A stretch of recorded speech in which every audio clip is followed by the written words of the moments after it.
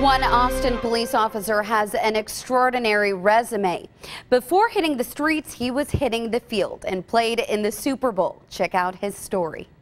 From NFL player to APD officer, Jared Rakowski traded one uniform for another. Probably think I'm crazy, but working for APD is more exciting than playing in the NFL because I know that I can take care of my family. It's a stable job, and I'm just happy to be here. But Rakowski has had a fun journey along the way. His love for football began at an early age, playing Pee-wee football in 3rd grade, later receiving a full athletic scholarship at Texas Christian University. Then after graduation, he had the opportunity to go to the NFL.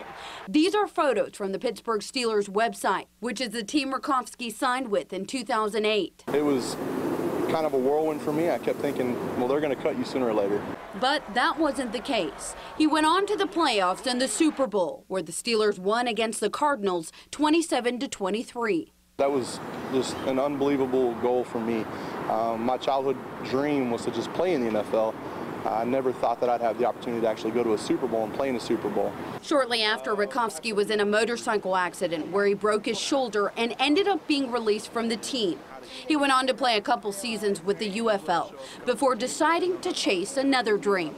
I came from a pretty rough background as a child, and there was a lot of police officers in and out of my life throughout that childhood. I really respected the uniform. I respected the officers that showed up at my house.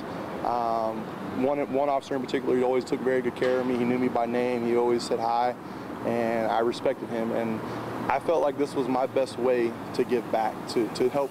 Hopefully I can make that difference for some kid or some person as well.